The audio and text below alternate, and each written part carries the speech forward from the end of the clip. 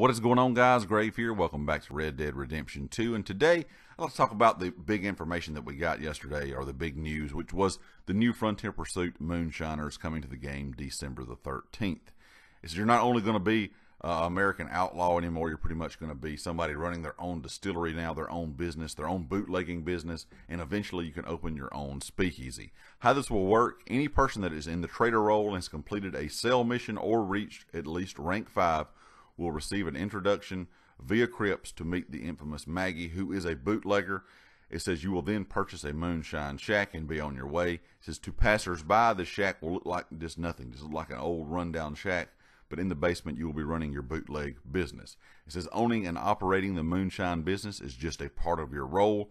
You will also work with Maggie through a series of story missions to be completed solo or co-op as you help her get revenge on those who have tried to take her down. As you grow the business and eliminate the competition, you will learn new recipes and techniques to help you be able to make the best moonshine by a country mile. You'll also have the opportunity to set up your own underground bar, serving your own shine with a customizable decor and the option to add a country band complete with a dance floor to entertain your friends and clientele. It also goes on to say, look for much more to come to Red Dead Online alongside the Moonshiners new, I guess, Frontier Pursuit on December the 13th, including the second Outlaw Pass, new unlocks like the Navy Revolver, additional clothing options, and the amount of outfit slots in your wardrobe will also be increased.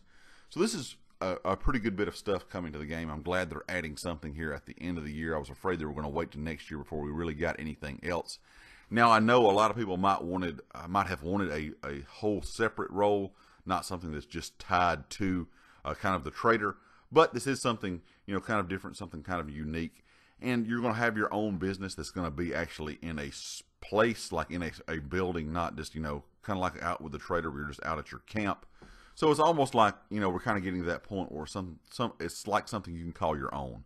It's not quite a house yet, you know, you're not owning your own house, but it is you're owning your own building, which is pretty neat. Leave me a comment, guys. Let me know your thoughts on this. Is it something, as a Red Dead Online player, something you were looking forward to, or were you wanting something a little bit different? Of course, if you liked the video, hit the like. If you have not subscribed yet, please do so. Make sure you click the bell icon in the top right corner so you know when all my videos go live. If you have a chance, share the video. It does help out the channel a lot. And be sure to check out GT Racing, the affiliate here on the channel. They sell gaming chairs and office chairs. All their information is linked down in the description. And I'll catch you all next time. Peace.